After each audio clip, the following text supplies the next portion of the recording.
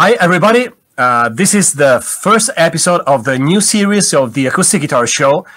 This is a very special one, not just for me, but for everyone, I'm sure. And introduced by this. We have the one and only Stefan Grossman. Hola! Ooh la la! Stefan, I'm fine. Thank you for doing this. My pleasure. This is great. This is great because you are such an inspiration for so many reasons. You are probably the first acoustic guitar player I ever heard in my life because of a teacher I had in Rome many years ago. And we have so many friends in common because a lot of friends of mine have been your students because you lived close to Rome years ago. Right. Yes, originally I lived in Grottaferrata and then in Montepozio Catoni. Very close. Yeah, beautiful and very close to Rome. So we have many friends in common. Yes. But you have a very special place in this because we are going to talk about the acoustic guitar in general, not just blues. And but I think, and you will confirm that if you think it's the case. Yes. I think that everything started from the acoustic guitar. In acoustic guitar, everything started from the blues.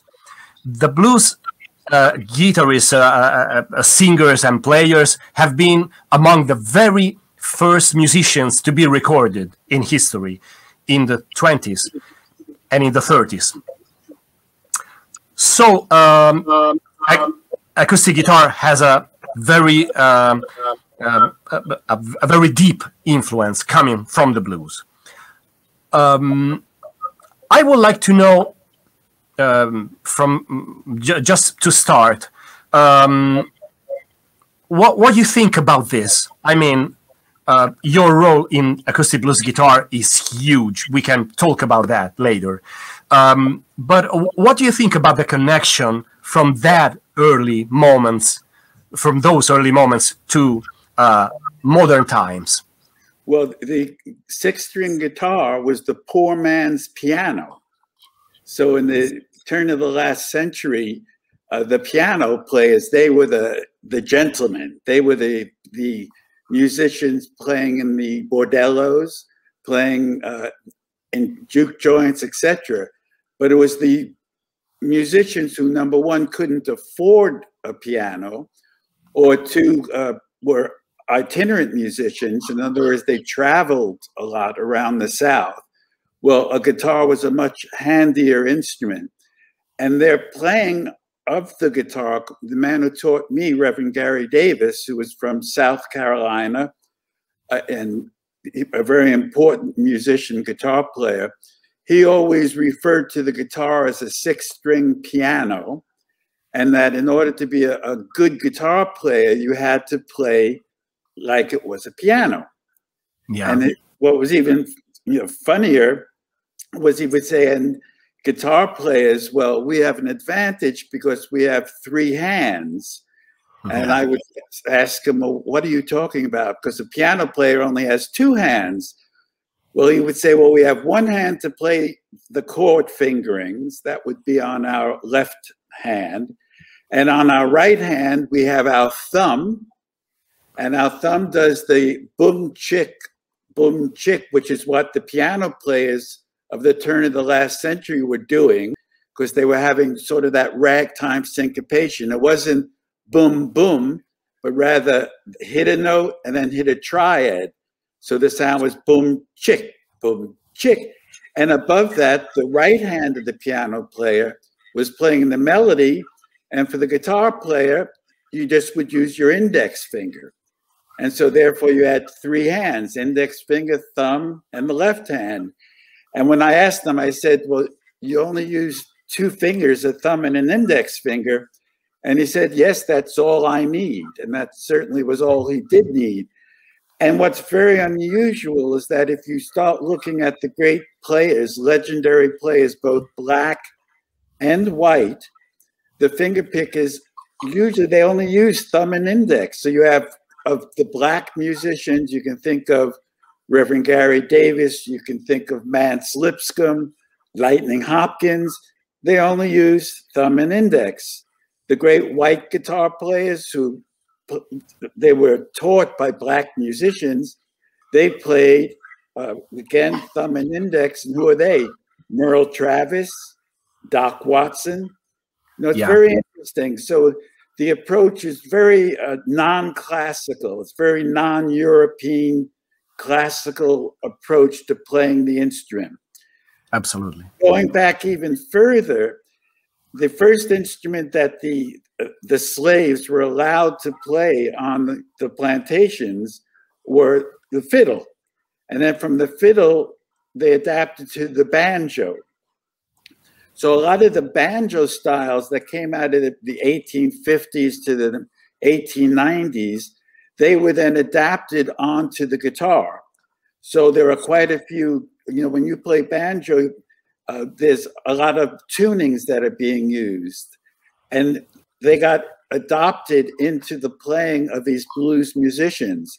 Now, these musicians that we call blues musicians, we only do that because what they recorded, what the A&R men, the people who found these musicians, all they wanted these men or women to record were blues or ragtime numbers. Most of them, like Reverend Davis, like Robert Johnson, they played polka numbers.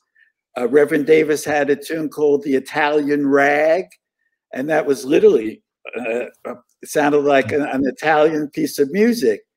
Dance tunes. Yeah. So they were musicians who could play a wide variety of music, but what the record companies wanted, they didn't want them playing a tune that maybe Benny Goodman was playing or Paul Whiteman's orchestra. They wanted something unique. So for these blues musicians, they usually had to go into the studio with at least four distinct numbers to record. So looking back, when we try to, and this is also a white man's problem, we tried to put everything into a bottle to try to understand. And so we sort of have made it that these musicians only played blues and ragtime, which they didn't. They played all different types of music. What is also interesting is that the black population in America, they really, when you start listening to their recordings, it's intense. All the different styles and techniques. So you have someone as masterful at playing the guitar as Lonnie Johnson, who's playing single string runs while finger picking. I mean, just amazing. He's the prelude to people like Wes Montgomery, Charlie Christian, T-Bone Walker. Lonnie Johnson was their influence.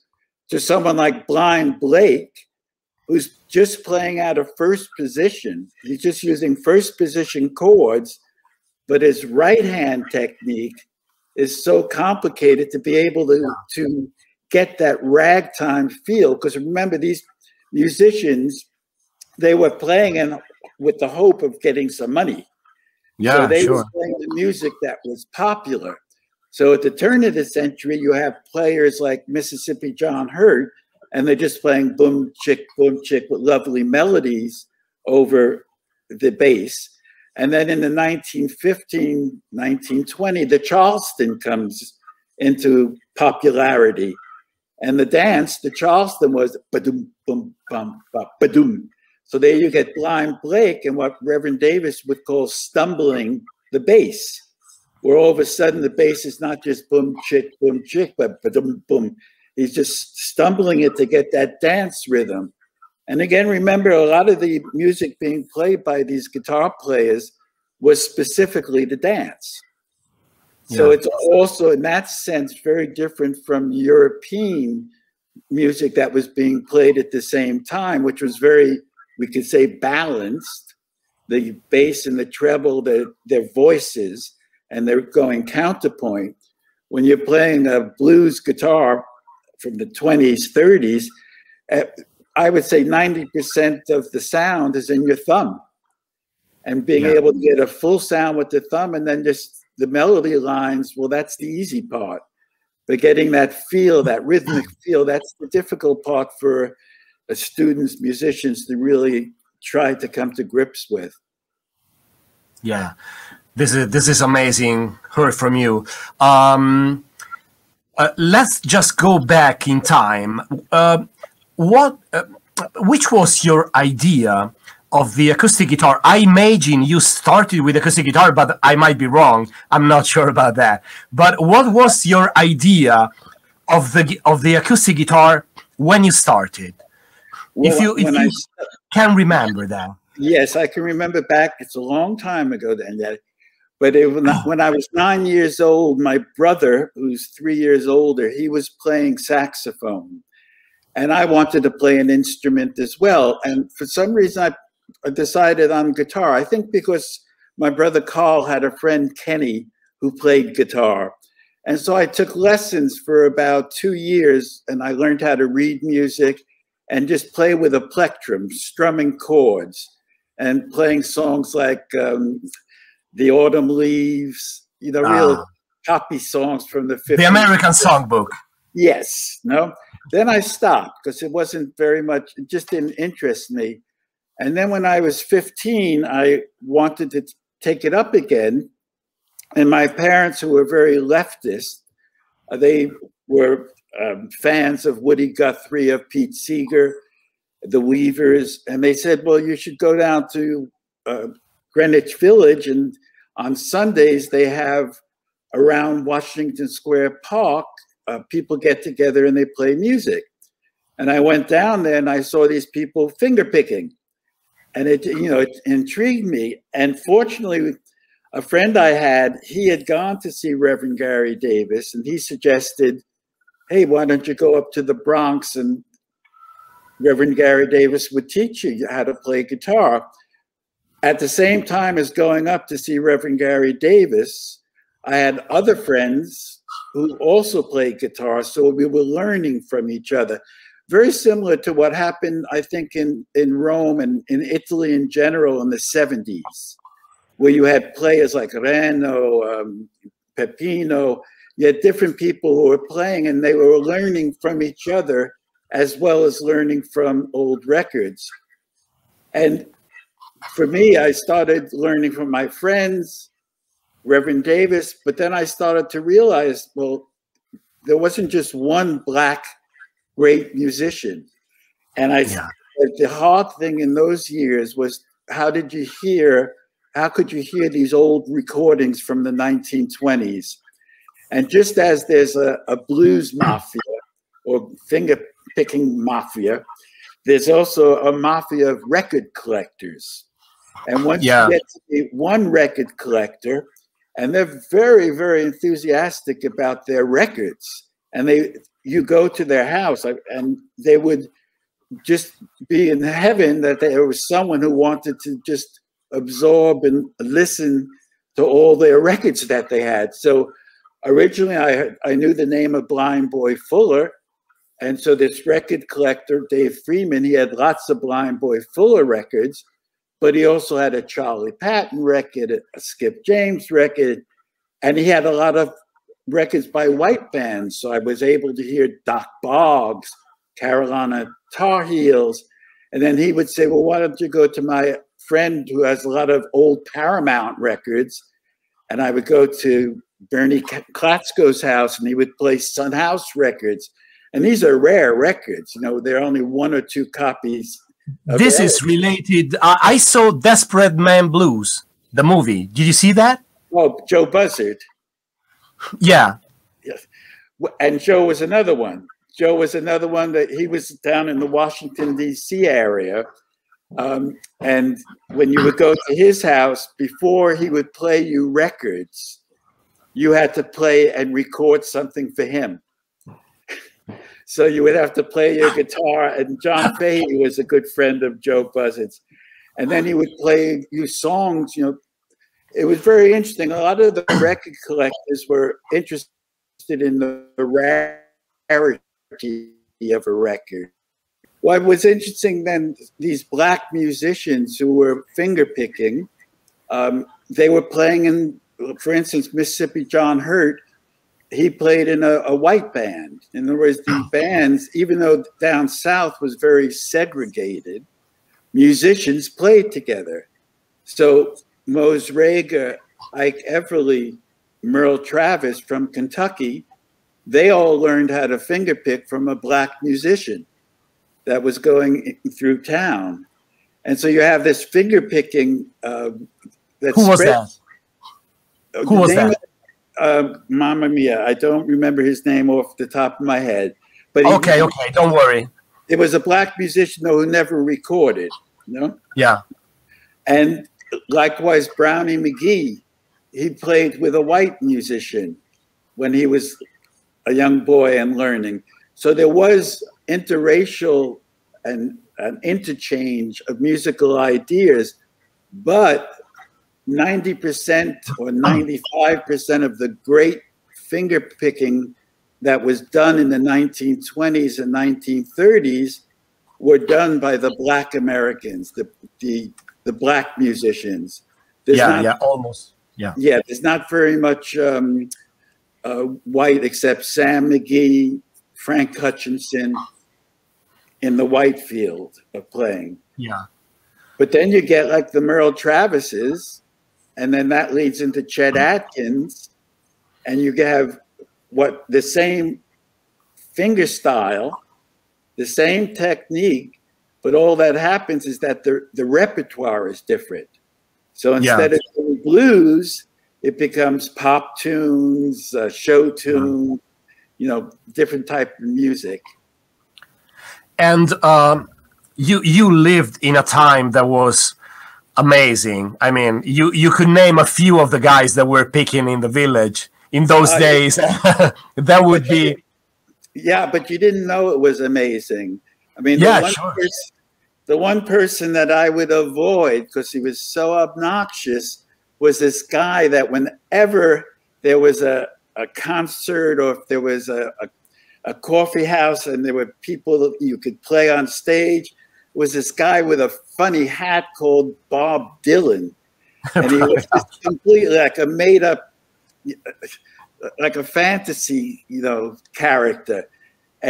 But there was at that point in the 60s, you had Dave Van Ronk, Mark Spolster, John Fahey, and what was the amazing thing were the old blues musicians from the 20s and 30s. A lot of them were being rediscovered.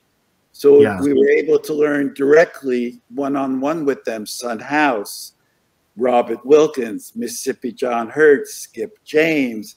It was just Bucko White, Fred McDowell. I mean, Absolutely.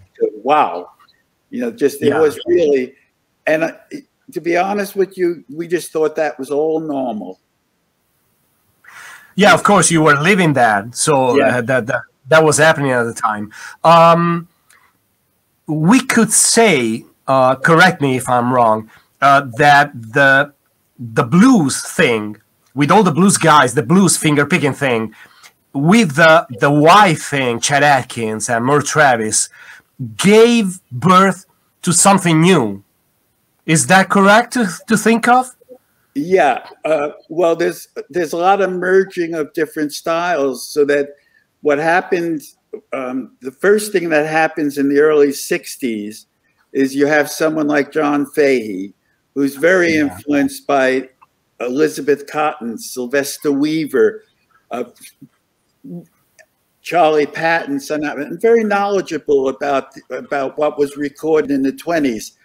And he started to make up his own compositions and regular tuning and different open tunings.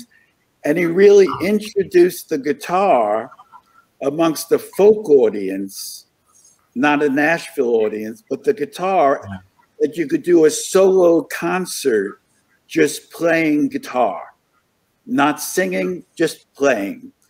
So that was on one sector of the society.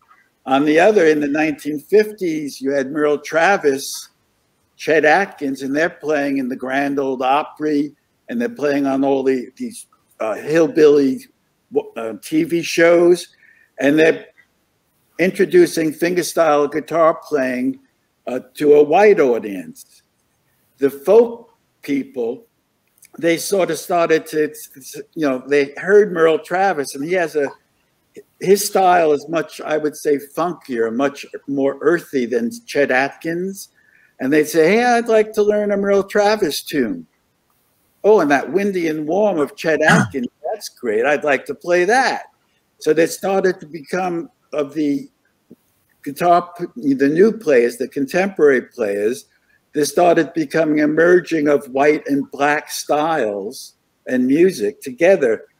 At the same time, there was a young man called Dave Laidman who was going to Antioch College, and he went over to England on a Fulbright scholarship.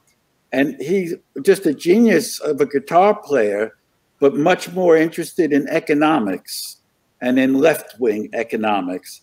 And he came back to the States after a year, and he was playing Maple Leaf Rag. He was playing The Entertainer, but just like a piano. So what he did, he took the sort of the white approach of Chet Atkins and Merle Travis, but adapted it to the classic ragtime of the early 1900s. That was popular like from 1898 to 1915. At the same time, there was a film called The Sting. And The Sting, right? The Entertainer. Yeah. And with La Stangata, no? Yeah, in sure. Italian. And that used the music of Scott Joplin. And all of that music there was a revival in classic ragtime. And for guitar players who were playing any type of fingerstyle, it became absolutely mandatory to be able to play a couple of classic ragtime pieces. And so there was a phase of several years, 3 to 5 years, where a ragtime guitar playing, from Blind Blake, Reverend Gary Davis, to that approach, to playing sort of the Dave Laidman, the Ton Van Bergerac, that approach was very popular. Then the next phase comes along where Celtic music, and you have Pierre Bensusan comes and really makes a big splash, and he's playing in dadgad tuning. And then all of a sudden, a lot of players are saying, well, let's try to delve into the amazing repertoire of the Irish people, with the hornpipes, the airs, and just beautiful music, and putting that on guitar. And so it kept evolving. And then you had someone and started to do tapping, which is not, you can see actually tapping from like the 1930s. There's recordings of people tapping, but not tapping as intricately as Michael Hedges, which he was doing that, but at the same time, you had rock and roll players who were really tapping. You know, they were playing with Stanley Jordan. So you had another whole approach of playing guitar. And it just became, wow, there are just so many distinct, wonderful ways of playing. And usually what happens is a guitar player, a student will try to taste a little bit of this, a little bit of that, like going to a gelateria. You know, you try cioccolato and pour the vanilla, whatever, but then you decide, well, I like that, so I'm going to really delve into that type of playing the most. Yeah, great. So there is this, you are describing this so well. There is this very special moment, I think. John Fay is really changing the game, right? He's introducing from the old style, he's introducing something new. And in America. At the same time he's doing that, Davy Graham is not doing what Fay's doing, but he's saying, hey, I can play Gotta Get It in My Soul by Charlie Mingus. Oh, I can also write a tune. I'll write Angie. So he's getting into playing as well and delving into different tunings, just like John Fahey. And then there was another musician in America called Sandy Bull, and he was pretty popular as well. So you had on both in England and in America, you had different fingerstyle guitar players exploring new areas of playing. And whereas Fahey was, his basis was the American root sound. Well, for someone like John Renbourn or Bert Jansch or Davy Graham, they start off playing like Big Bill Broonzy. You know, that's the funny thing, because the first record that really influenced me was Big Bill Broonzy. It influenced Martin Carthy. It influenced Eric Clapton. And it was the same record, which had one side of Broonzy and the other side of Josh White. But it took a little bit for Bert and John to say, well, and Martin Carthy, who all began by playing like Big Bill Broonzy and Brownie McGee, to realize, well, that really doesn't, it Americanizes our British music, our British traditional music. So they started to search for a specific way of how to be able to play guitar while accompanying or doing solos of the music from Wales, from England, from Scotland, from Ireland. Great. So it's like two distinct things that came up at the same time, almost with the same influence, but they didn't know each other at the time. They didn't know each other, right? They didn't know. And in fact, when I went over to England in '67, I think the reason why I was accepted into the British fraternity was that I was sort of like a bridge, because I was not I performed, but I had studied so much about the fingerstyle guitar players of America, and always fascinated about, you know, how it could be adapted in other countries. And it eventually happened in Italy. We have Italian guitar players who started off, I mean, Reno Brandoni is a good example. He started off learning how to play. When I first met him, he came to me and said, Maestro Stefan, voglio essere una bluesman. Sono una bluesman di Sicilia. And I said, Reno.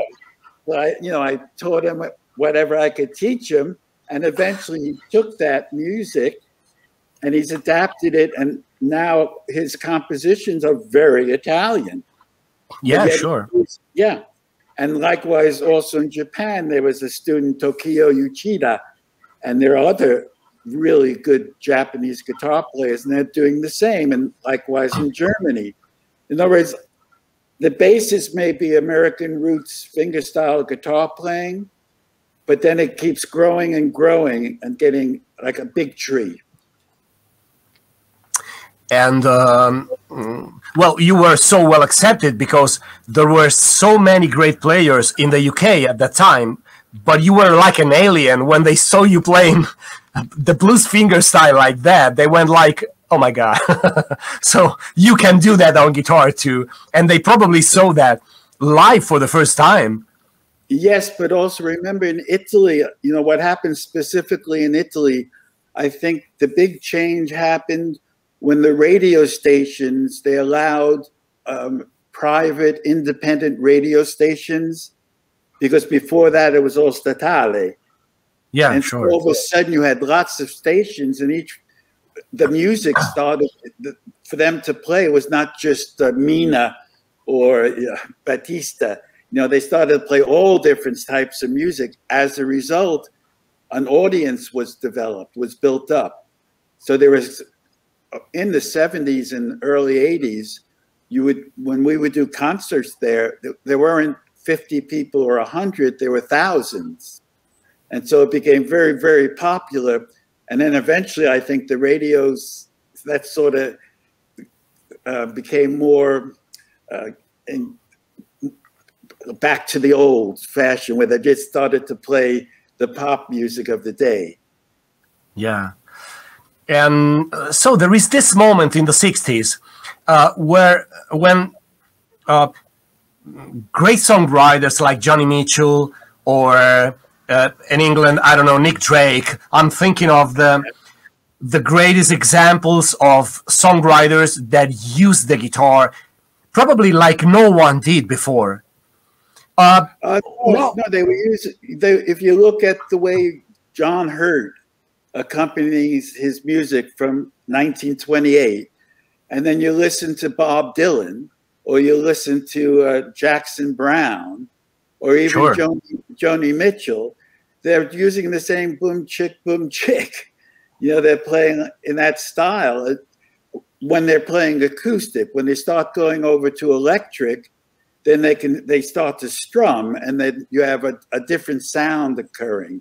You have a band sound, but that fingerstyle approach to playing became sort of the basis of Peter, Paul, and Mary, of Jackson Browne, of Gordon Lightfoot, all those musicians. That's the way they were. Paul Simon, right? Exactly, Paul Simon with the same alternating bass to begin with. In the 70s, you started a record label and the Kicking Mule, right?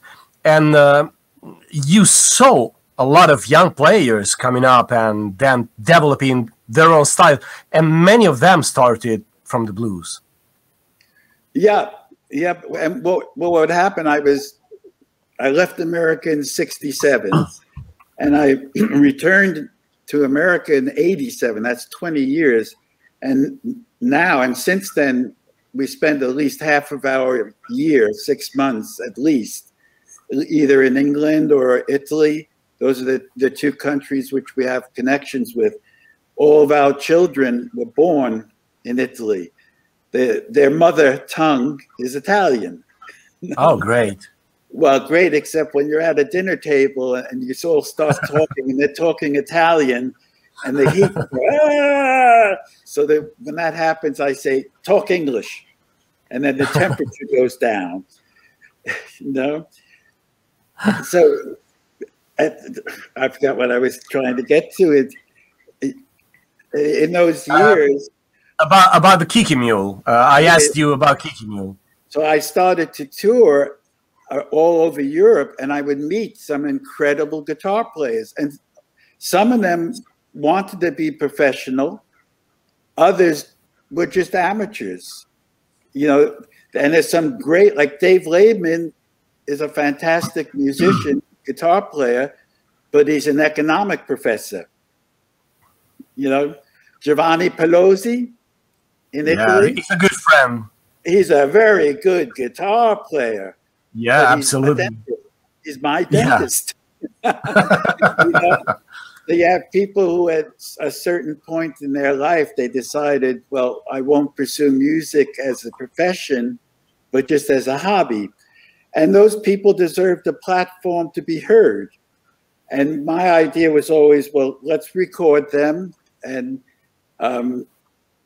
release these records that would also have tablature with them, so that other guitar players who wanted to learn how to play, they would have a roadmap. They would have a map on where to put their fingers and listen to the records, and then, you know, maybe they could learn something.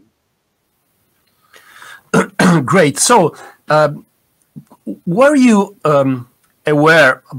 I don't know. Maybe I don't know if it was of interest for you, but were you aware of the many changes that acoustic guitar? Because, you know, from Mans Lipscomb to Michael Hedges, there is a universe in the middle, and absolutely. Sometimes we wonder how did they get there? Yeah, well, I think almost everyone started off with the Mans, with the big Bill Broonzy, more than Mans Lipscomb.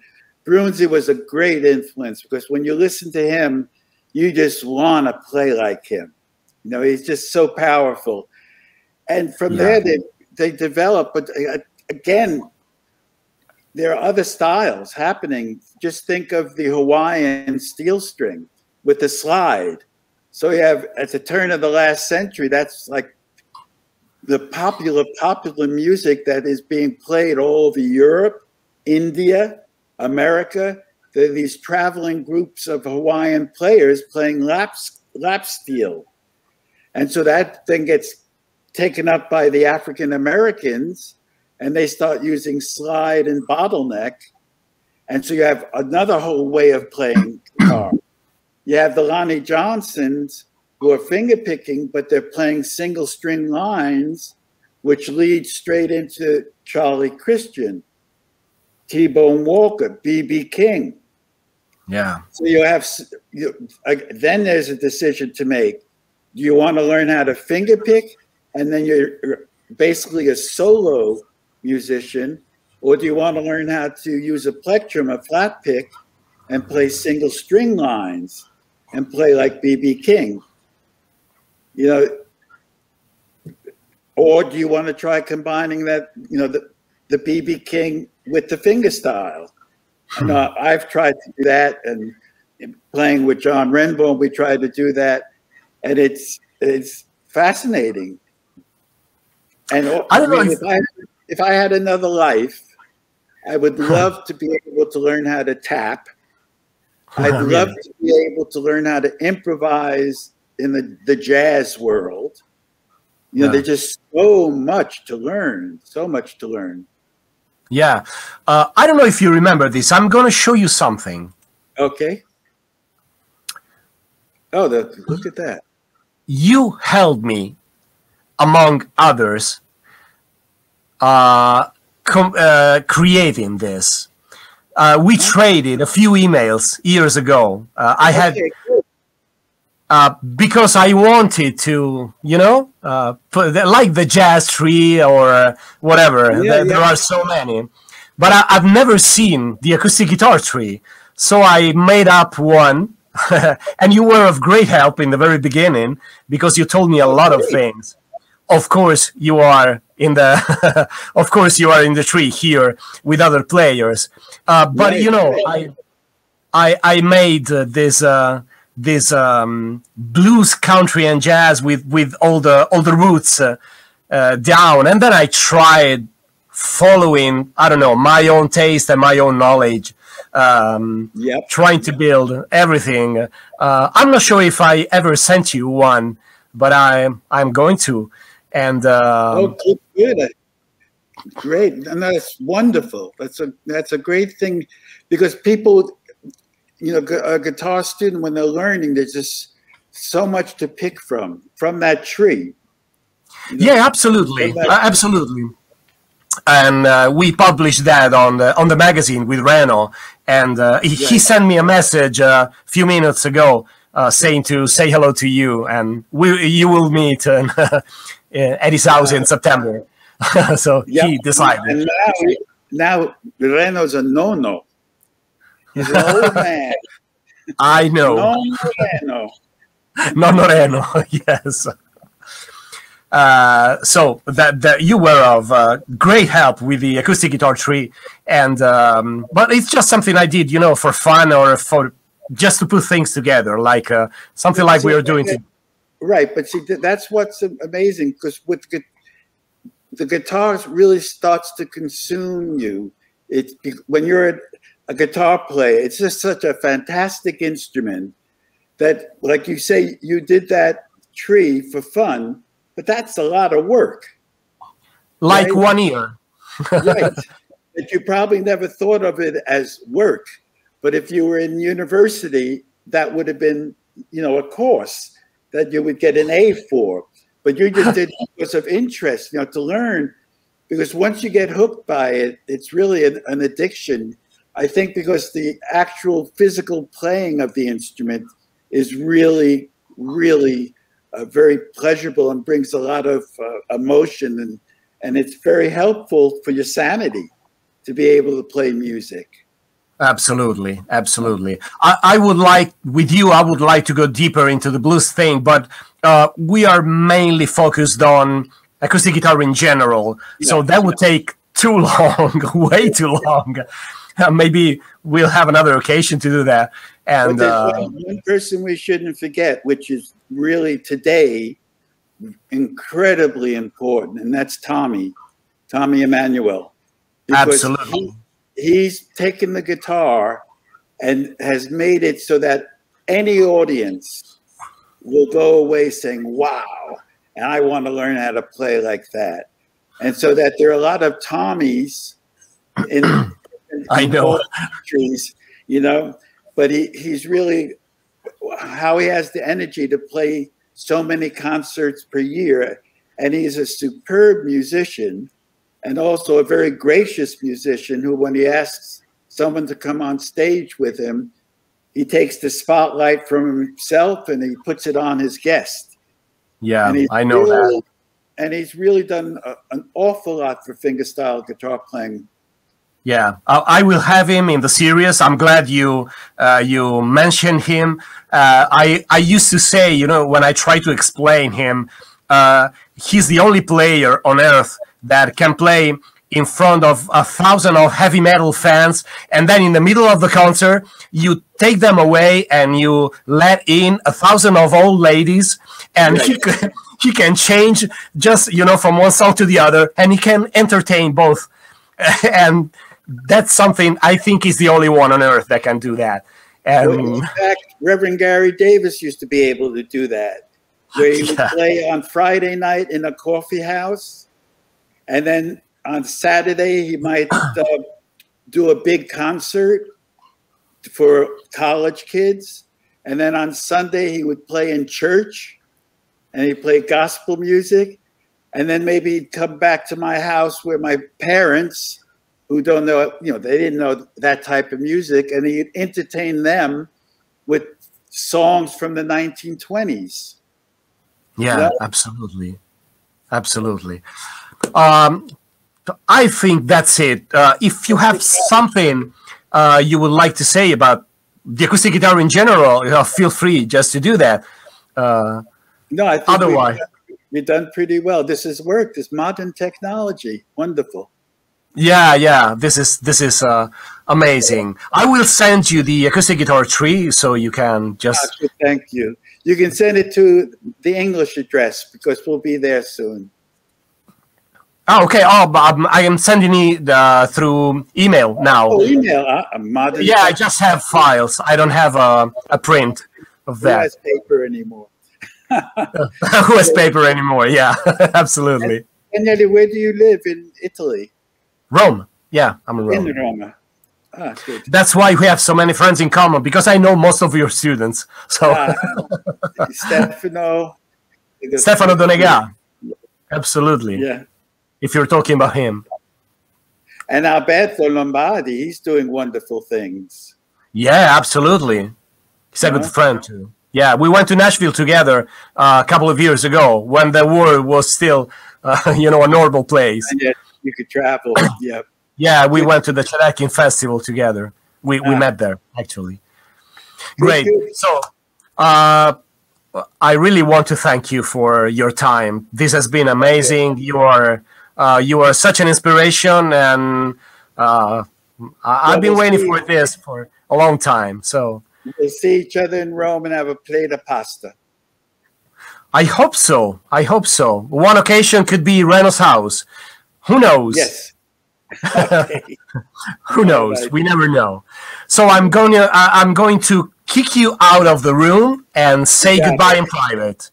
Okay? Ciao, ciao. So this was the Acoustic Guitar Show, the first episode with the legend himself, Stefan Grossman.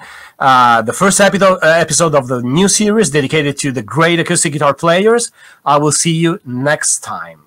Goodbye.